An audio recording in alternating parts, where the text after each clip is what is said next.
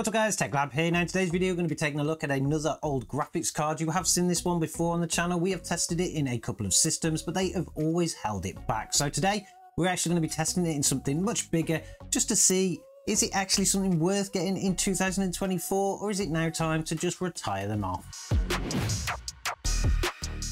So the graphics card that we're looking at today is of course the AMD Radeon HD 7870. This was actually created by AMD all the way back in 2012 at the peak of gaming, and it was also at the time that they competed extremely well with Nvidia. This card is pretty unique to me because I haven't actually played with that many HD cards before. I think I did actually try a HD 5770 at some point, but I actually just bought that one because I thought the box was really nice and it didn't perform very well, particularly in modern games. This one though was a little bit more high end than that thing. This was probably one of AMD's highest end graphics cards at the time, and it was actually pretty decent when you took a look at the specs. Underneath the covers of this one, it was running a GCN 1.0 GPU. It had a base clock speed of 1000 megahertz. It had 1280 shaders, 2 gigabytes of GDDR5 memory, all sitting on a 256-bit bus, and it ran from a PCI Gen 3x16 interface.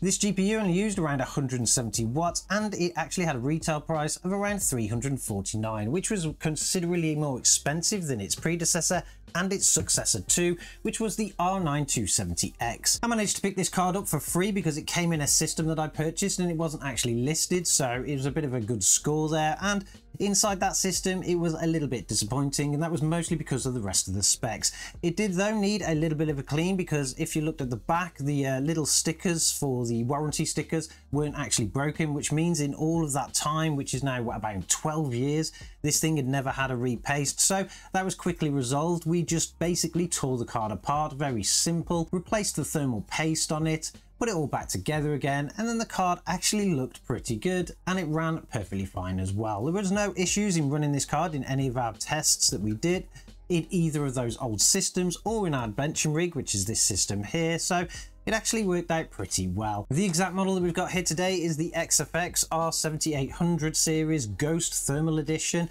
It's actually a pretty nice looking model inside and outside of a system. It has a full aluminium shroud all the way across. Then it has this really cool little side panel on it with the logoing and naming. It also only requires two 6-pin PCIe connections, which most people will actually have, although you don't actually get a backplate, and the specific one that I've got does only have the single fan thermal solution. That doesn't really seem to make a difference on this card, but I have seen them out there with twin fan configurations. They would probably be the ones that you want if you were to actually pick something up like this. But overall, I think the card looks fantastic. It's been a while since we've actually seen them designed like this with specifics on the side and in this red here. I don't think they actually use that red anymore. I'm not quite sure. XFX graphics cards do look fantastic, even the modern ones do, but even back then you could clearly see that they put a lot of effort into the aesthetics. When it comes to the connections on this card, you do have two DVI connections, a normal HDMI and two little mini HDMIs.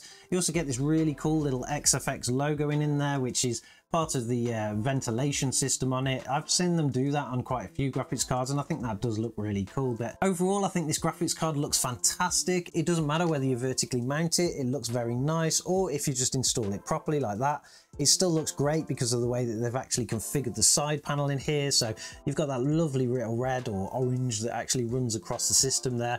I'd suppose if you were to theme up a system in terms of AMD, put a bit of red, bit of orange in there, it would go really nice, but for any other colors, probably actually it would stand out a little bit. But overall, I think it looks great. Now, when it comes to testing this graphics card, I wasn't 100% sure what we should actually put against it. It is only a 2 GB model that is now 12 years old. There are no supported drivers for it, and as you'll see from the benchmarks, that did cause us some issues. But to begin with, I thought, why not stick it against our normal test bench of all those new and modern games out there, see if gamers can actually still get any kind of experience out of it, and also see if it's actually still worth picking up today.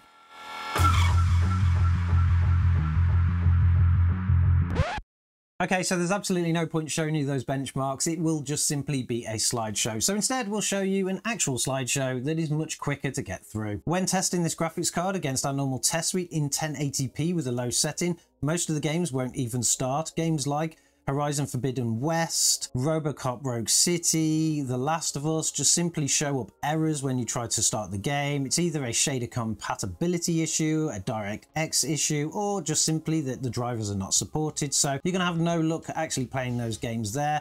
You won't even get a startup screen on Alan Wake 2. It just simply will not accept this card. But for the others that actually ran, you're pretty much going to get a near 30 FPS experience across a lot of those titles. Of course, things like Space Marine 2 only getting 10 frames per second with an average of 8 frames per second on those 1% lows, and Ratchet & Clank getting 9 frames per second on average with 6 frames per second on the 1% lows are completely unplayable. You just will not want to play that game. And to be honest, even with the low results of the others, you know, performing around 30 FPS, you still wouldn't want to play them because the 1% lows are just shocking. Even dropping the resolution to 720p doesn't really see that much benefit here. There are a few exclusions here, of course. Spider-Man Remastered, you can get a reasonably playable experience here of 44 frames per second with a 1% low of 27. Doom Eternal, of course, works perfectly fine on this card, as it does in most cards anyway, getting an average of 74 frames per second with a 1% low of 53. And just about playable, Dead Island 2 managing to get an average of 45 frames per second, but the 1% low of 20 really does take away from the gameplay experience. So even in 720p, you will not get a decent experience on those games with this graphics card. It is just simply too old now. It doesn't have the VRAM, and especially the drivers to even support most of those games anyway. Even if you do decide to run them at a decent 30 FPS experience in 720p, the graphical fidelity is so bad that you might as well just go buy an old games console and just play them on that, because you're pretty much going to get the same experience. So that of course answers the question, does this card keep up with modern gaming? Clearly not. You just simply can't actually get any kind of decent experience out of it. So instead I thought what we would do is test it against some old games, see what you could actually play on a Radeon HD 7870 here in 2024. Of course, older games it will actually start and play. They're going to have driver support because it existed before. But either way, let's take a look at them anyway.